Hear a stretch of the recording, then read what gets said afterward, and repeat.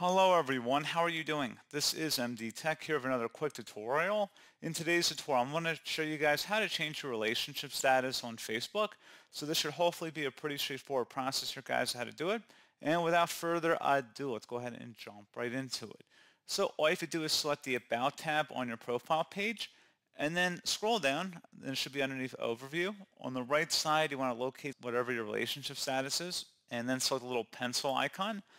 Click on the drop down here and you can select a different relationship status, whether it's single, married, engaged, civil union, divorced, widowed, separated. It's complicated, basically any of those items in there. And then once you're done with that, you should be good to go. If you want to add a partner in there, if you're getting married, that's fine. You could do a year that you got married as well. And if you want it to be posted publicly, you can select that right here where it says public.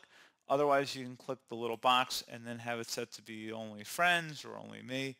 So you can change how the audience update will be reflected on your feed.